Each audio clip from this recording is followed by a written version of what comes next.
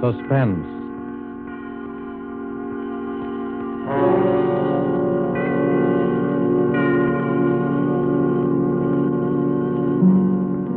This is the Man in Black, here again to introduce Columbia's program, Suspense. Tonight, heading our Hollywood cast are two noted leading men. One, Mr. Preston Foster, a star long established, the hero of many an adventurous film, the latest, the 20th Century Fox production, Guadalcanal Diary. The other, Mr. Dane Clark, a newcomer to the screen, whose auspicious debut in Action in the North Atlantic has made him warmly welcome in these parts. Mr. Clark appears tonight as a young man who awoke one morning to find himself in a very serious jam. And Mr. Foster is the San Francisco homicide detective who is willing to help his friend, up to a point. The play called The Singing Walls by Robert L. Richards, adapted from a story by Cornell Woolrich, is tonight's tale of Suspense. If you've been with us before, you will know that suspense is compounded of mystery and suspicion and dangerous adventure. In this series are tales calculated to intrigue you, to stir your nerves, to offer you a precarious situation, and then withhold the solution until the last possible moment. And so it is with the performances of Preston Foster as Detective Denny Sullivan and Dane Clark as young Tom Cochran. We again hope to keep you in suspense.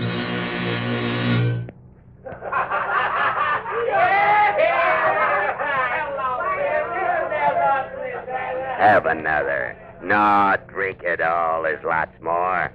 So a guy named Joe brought you, huh? You come up here from Joe's place? What's that? Oh, you don't even know where Joe lives, huh? Me? No, I don't know either. I never seen Joe before in my life. How you feeling now, kid, huh? Sure, have a little more. It's good for what ails you.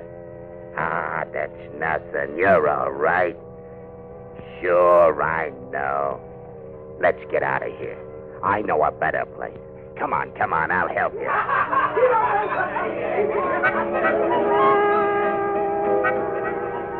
No, that's not a window. It's bricked up. They put a building up right behind this one. That's right. It comes right out of the walls. Singing walls. Yeah. We got hot and cold running water here and singing walls.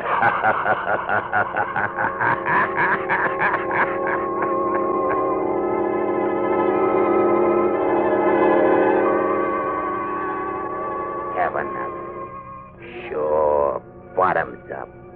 That's the idea. Make yourself right at home. Hey, lie down. Lie down and take a little snooze. Sure.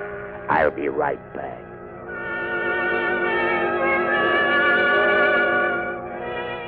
What's the matter? Have a little trouble in here while I was gone? What's blood? Sure, blood. All over your shirt. Oh, him? Oh, he's all right. Just put him in the closet. Lock the door. Like that, see? Now you put the key right in your pocket so you'll know just where to find it. Don't worry. He'll be all right. No, I'm not going anyplace. I'll be back in just a minute. Here. Have another. Have another. I'll be back in just a minute. No. No, let me out. Let me out of here. Tommy? Let me out of here. No. Tommy?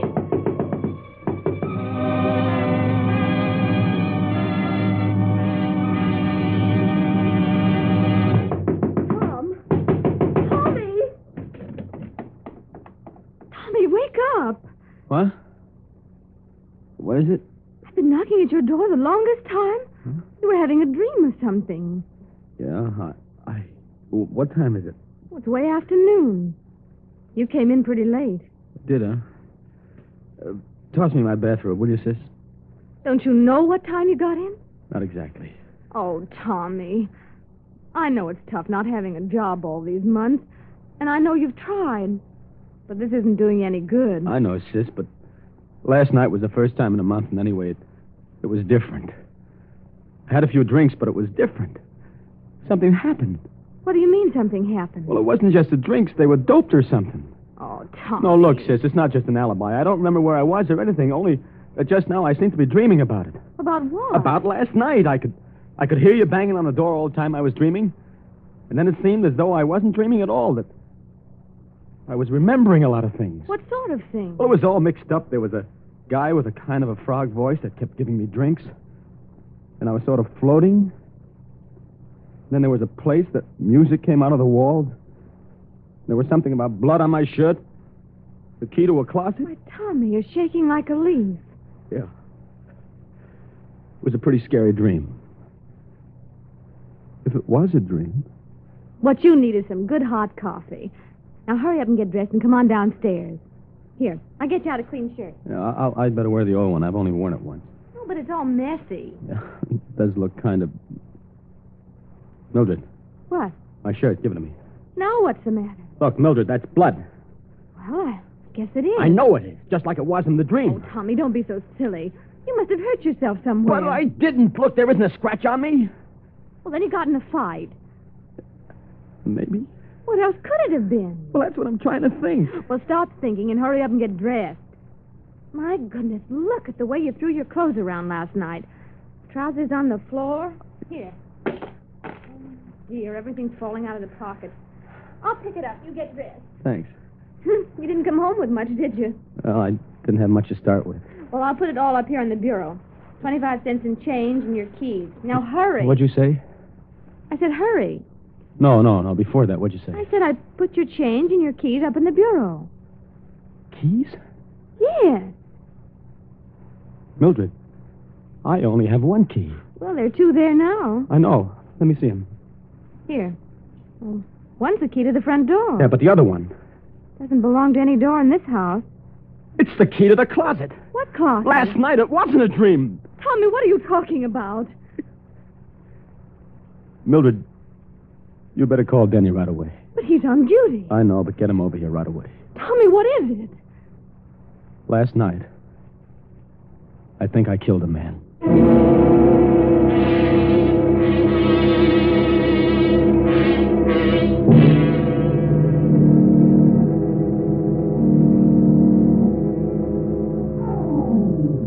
Let me look at your eyes.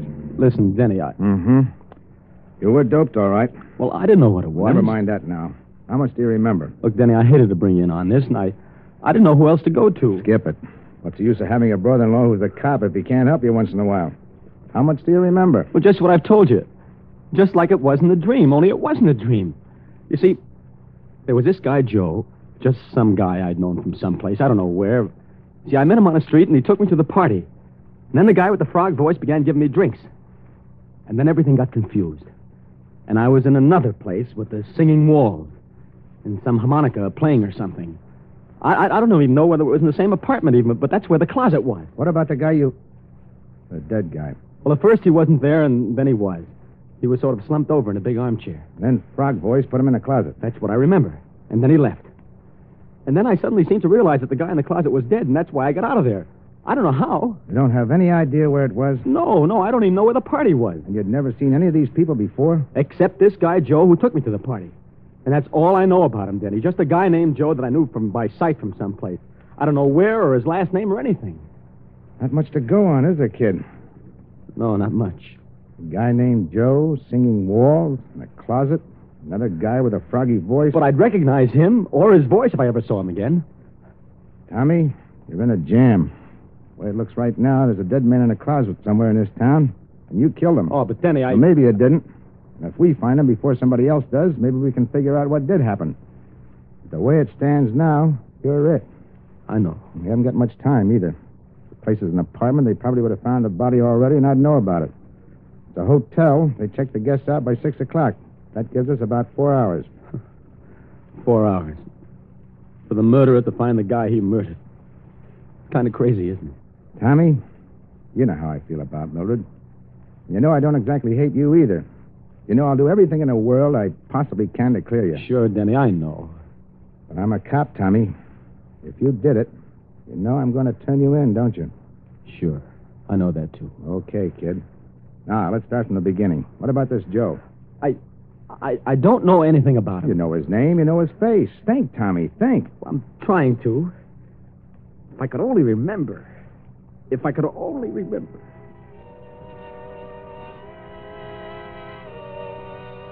So a guy named Joe brought you, huh? You come up here from Joe's place? What's that? Oh, you don't even know where Joe lives, huh? Me? No, I don't know either. I never seen Joe before in my life.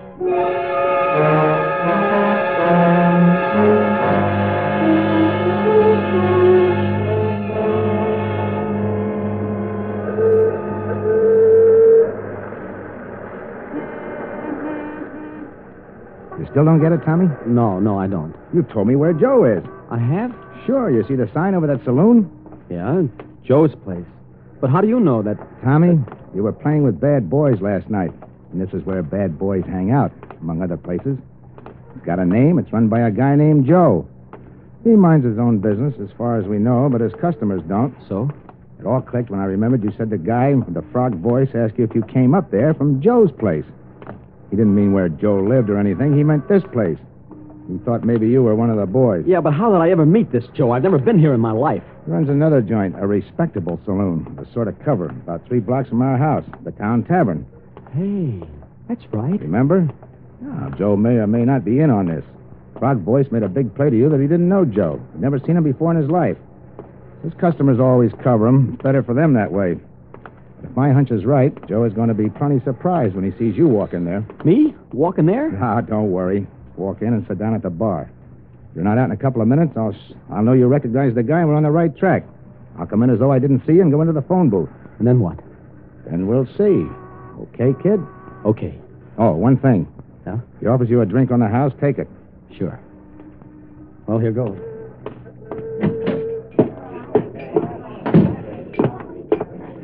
What'd it be, Mac? Here. Well, we got some. It doesn't matter. Suit yourself.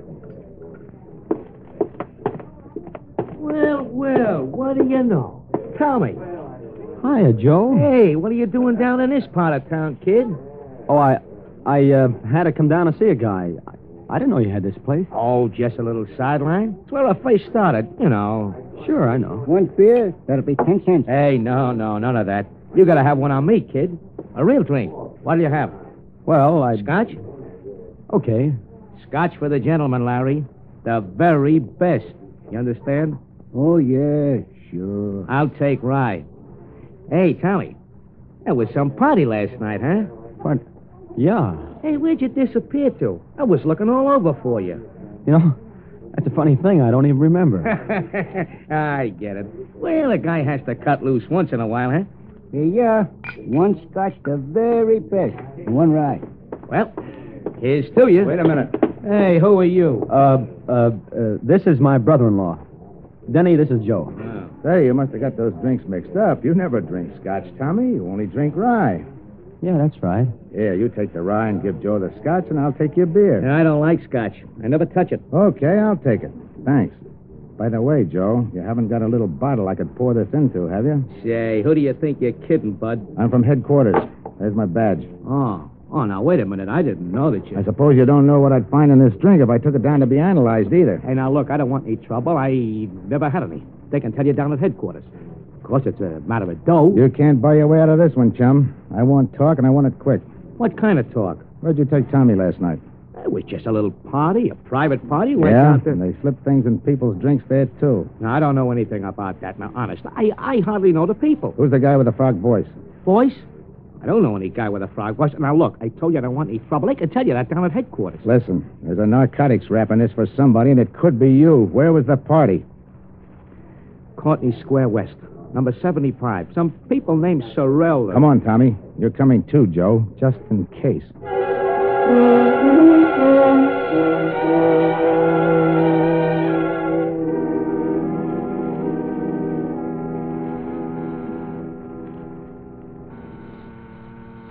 Sorrell, A.J. This look like the place, Tommy? Well, it looks like it. Could be. Everything has been so confused since last night. Well, this is it. It better be. Mrs. Sorrell? Yes? I'm from police headquarters. Oh? Mind if we come in and look around? Why, no. Come on, Tommy. You too, Joe.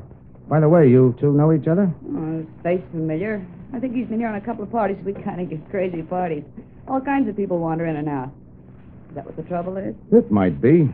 You know anyone with a froggy voice? No, not that I can remember. Okay, let's look at the apartment. Well, this is the hall, of course. And here's the living room. Joe, you stay here in the hall. And you better be here when I get back. I'll be here. So this is the living room. Uh-huh. This is the bedroom. Looks kind of messy now. See anything? No. And over here's the kitchenette. I see. And that's about all there is to it. What's that room there? Oh, that's just the sort of storeroom. Well, I think we better look at it, though. Come on. Well, all right. There, see? There's nothing much in it. An old armchair and a bed. We use it as a guest room sometimes. Denny, that closet. Oh, there's nothing in there. It's a lot of old odds and ends. Open it. Well, it's locked. All right, unlock it. I'm not sure where the key is. And, lady, you better find it. Well, I'll try. Be right back. Is this it, Tommy? Well, there was a closet like that. And a window just over there where that one is. And the armchair and the bed. Don't you remember? I can't, Denny. Let me have that key. Wait a minute. Here she comes. I think this is it. Try it. Sort of sticks sometimes. I'll help you. There it comes. See? Just a lot of old junk. Uh-huh. Oh, come on, Denny. You sure? Sure, I'm sure. Come on. Well, I guess that's all, Mr. Sorrell. Thanks for showing us around. That's all right. Hello, Joe. Still here, huh? You don't mind if I stay here and visit a while, do you? No, I guess not. Well, goodbye. Bye. Thanks again. Well, goodbye and good luck, Copper. I'm sorry, Denny. It was a try. Well, what do we do now? I don't know, Tommy. I don't know. Think, Tommy. Think. We found Joe. Now, what about those singing walls?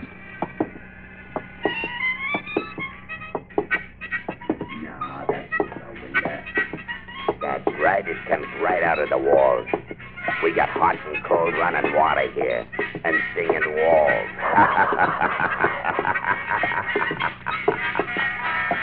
Denny. Yeah? Listen. What? That's it. The singing walls. The music I heard last night. You sure? Sure. I remember the piece, the harmonica, and everything. It's coming from right around here someplace. Denny, it's coming from their apartment, the one we just left, Sorrell's. Well, come on. This must be the place, Tommy. The closet, now the music. He must have been pulling a fast one on us. Well, All right, quit stalling. Come on, Tommy. stalling? You heard me. You two brushed us off pretty slick, didn't you? Hey, now listen, I told you I don't know anything about this, but if you... Where's the music coming from? Well, from the radio. The radio? Yes, I turned it on in the kitchen just now when I started to fix dinner. It's a little portable. Here, see? Okay. I don't get it. What did you mean by... Skip it. Well, Tommy, here we go again. I don't care. That was the music I heard. And that's the same number, and it sounds like the same band. Hey, wait a minute. Now what? Where's your phone? On the desk. Tommy, Yeah? look and see what station that's coming over. All right. WBTA, the local station. Thanks. Hello? Operator? Get me station WBTA. A radio station. I don't know what the number is. Just get it. This is a police call. Thanks. May be wrong, Tommy, but I got a hunch. Hello? WBTA? What's that band you've got on now? I don't care if it's an electrical transcription or a Mickey Mouse cartoon. What's the guy's name? What? Turn off that radio. Now, what was that guy's name? Yeah. Mm-hmm. Well, where can we get a hold of this guy? Where does he hang out? I see. 5 nights a week, huh? That include tonight? Thanks. The small-time band leader, Tom. Harmonica Hal and his Harmoneers, he calls himself, and he plays at a place called the Silver Slipper out in the concourse. Come on. Coming. You better get on that phone, Joe. You dumb, you would have to turn on that radio.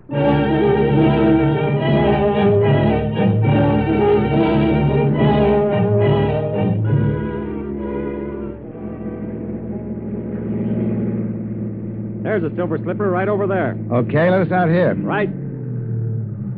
Here you are. Thank you, sir.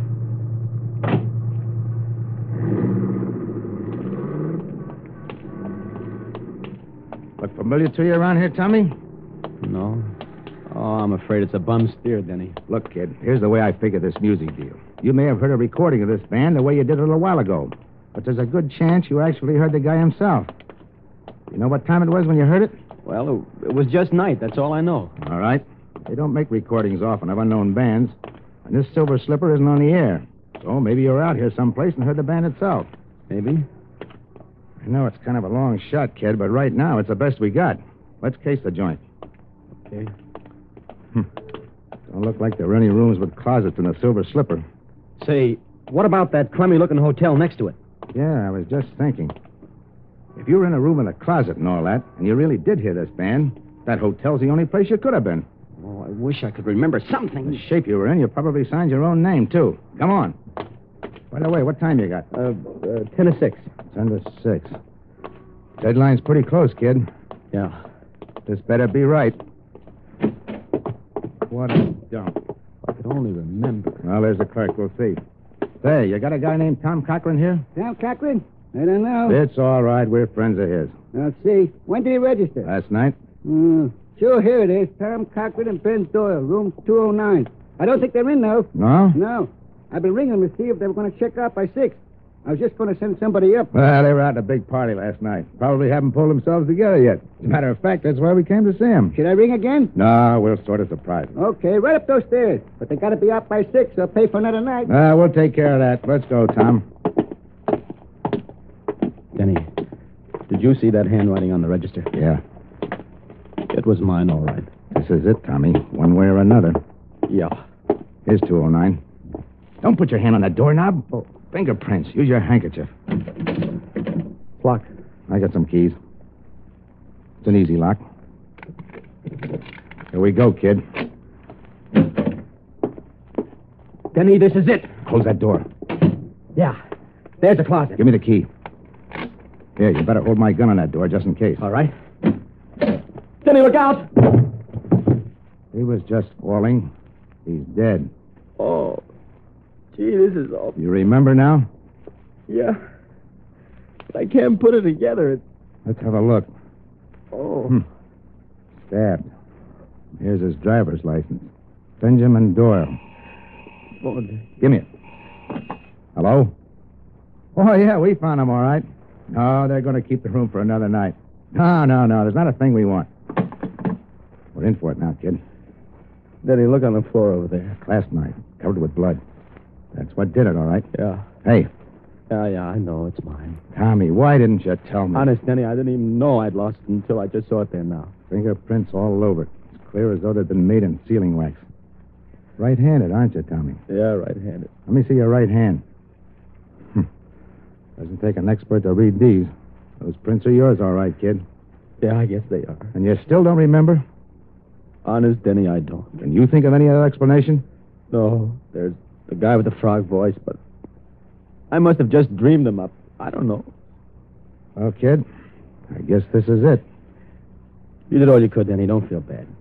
You can plead insanity or something. Maybe we can prove you were doped. Maybe. You better call headquarters, Denny. Let's get it over. All right. So where are you going? I don't want to phone from here. The clerk will listen in. It's no use getting all the wolves on us before we have to. Aren't you afraid that I'll... No. Oh, I won't. I'll just have him send a detective car. You won't have to go in the wagon. Thanks. Better let me have my gun. Sure. I'll be back. Lie down for a couple of minutes. You look kind of sick. I am. Oh.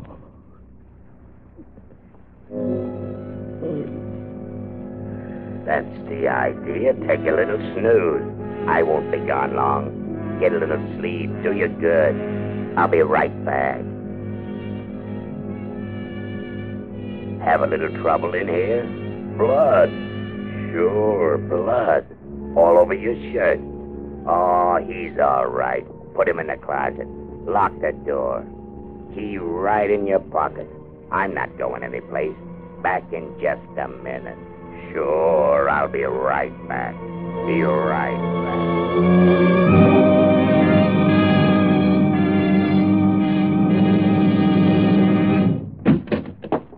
Here he is. You! Yeah, me. Hey, what are you going to do with him, Froggy? Get him in the other room until his copper friend misses him and starts looking. Now, listen, I don't want to be in anything like this. Shut up.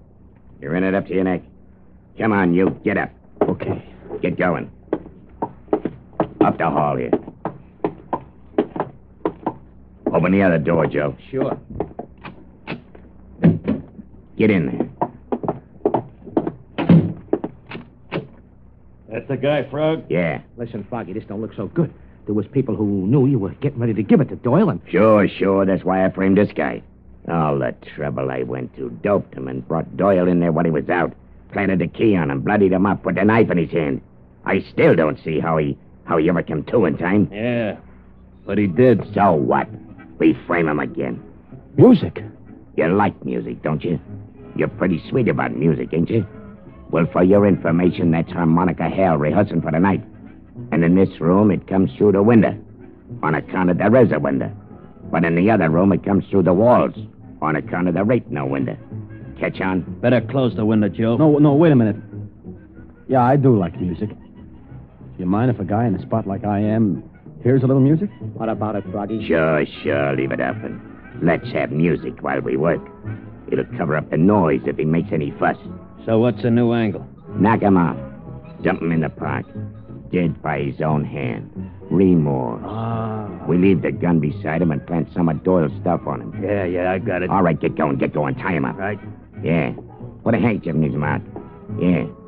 Put a cord around him. He's drunk, see? And we're taking care of him. Okay. Where's the car? Round the back. Nobody will see us going out that way. Come on, we're there. All right. You ready? Just a minute. All right, take a look. Okay. All right. Take a look at the door. Okay. All clear? Yeah. Let's go. Lock the door after we go on. Okay. Down the hall to the back stairs. Hey, what the... All right, drop those guns and cover him, you guys. I got it. What is this? You'll find out, Graziani. You- Get that gag out of the guy's mouth and untie him, Mike. Sure. Denny, I heard the music. I hoped you would. I asked him to leave the window open. I heard the conversation, too. Enough. Okay, boys, take him down. All right, come on. Say, who are those guys? Graziani's a mobster. Doyle was one of his boys who double-crossed him. How you feeling? Okay, I guess. Say, that was kind of close. Yeah, all the way around. Yeah. Look, kid, Skip it, Denny. I'm sorry, Tommy. Honest. I thought you did it. Denny, until just now, so did I.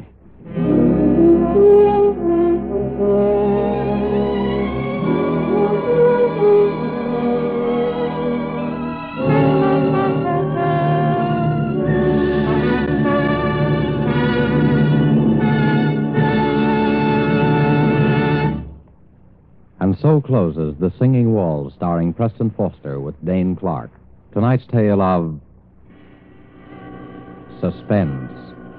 This is your narrator, the man in black, who conveys to you Columbia's invitation to spend this half hour in suspense with us again next week at this same time, when Miss Lillian Gish and Mr. Otto Kruger will star in the suspense play Marry for Murder. The producer of these broadcasts is William Spear, who, with Ted Bliss, the director, Bernard Herman and Lucien Marowik, conductor and composer, and Robert L. Richards, the radio author, collaborated on tonight's Suspense. This is CBS, the Columbia Broadcasting System.